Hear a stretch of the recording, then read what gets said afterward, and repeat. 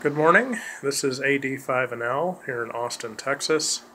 It's been a late night and early morning of quiet experimentation that continues on a project that intrigues me. When I was a kid, I always used to take umbrellas and try to flip them into satellite dishes, at least, when we were playing astronaut with our cardboard spaceships and,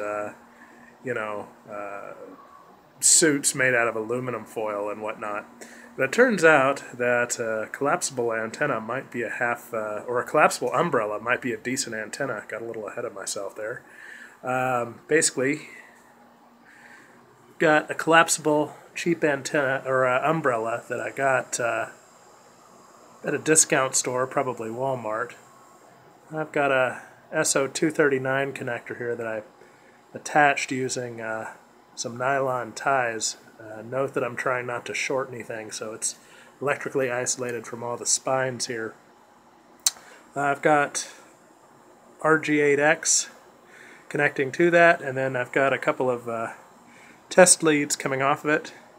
The shield there, or the ground side of the chassis connector, is connected with a screw to this black alligator clip going to one of the spines, which are all connected electrically. And then the center shaft here of the umbrella, what attaches to the handle, I've got going to this red alligator clip. Now the spines and the center shaft are electrically isolated, so what we should have here is basically a 19-inch monopole with the radials on top. Anyways, I've got my coax here leading, well, right now it's not leading anywhere because we're going to do a comparison against the stock antenna that comes with one of these little TV dongles that I've got going on here, the RTL SDR dongles, which I've got wrapped up in aluminum foil to try and provide some electrical shielding. So anyways, what I've been listening to has been a beacon on the other side of Austin on the 2-meter band, which is at 144.295. And on the umbrella, I was able to pick it up. The call is K5RMG for a Roadrunner microwave group. And it looks like with the stock antenna, I don't see anything. Now, there is a pause between beacons, but we should see something momentarily in the trace if we're going to get anything. I think it's just barely there. Let's see if we can turn up the volume on the TV set. Got the TV hooked up to a Linux box with the GQRX. I think you could see a straight line there on the trace that's barely visible, but it's basically inaudible. Note that our base noise level right now is kicking around, I'd say -72. Let's wait a few more seconds and see if we see anything show up on the trace.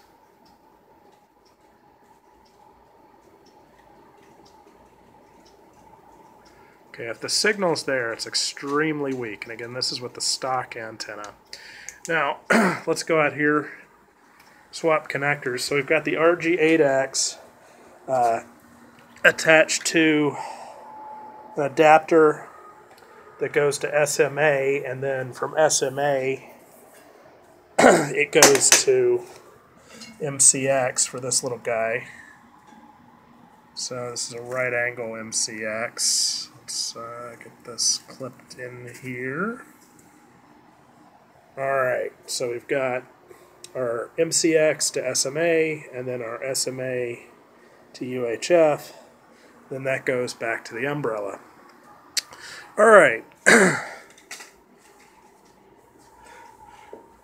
Note that our noise level is actually a little bit, seems a little lower.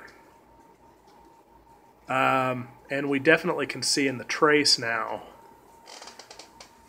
the beacon here from K5RMG. Let's turn up the volume a little bit. You can probably hear some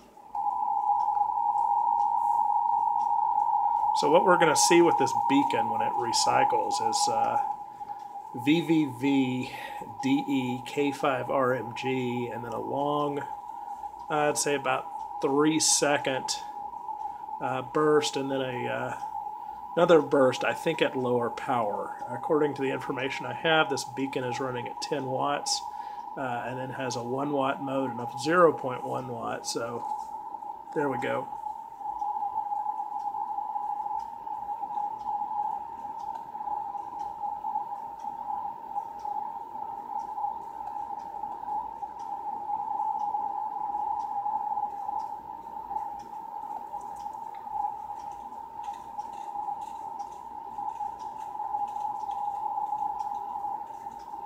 There's our test tone. And our second test tone, which is barely audible. So anyways, basic point here, the Umbrella is definitely a better antenna in terms of picking up less noise and more signal than the stock antenna. Is it a great antenna? I have no idea. I still need to do some testing, including I'm going to make an effort for the 4:08 a.m. Pass of, I believe it's NOAA 19 that's coming over next.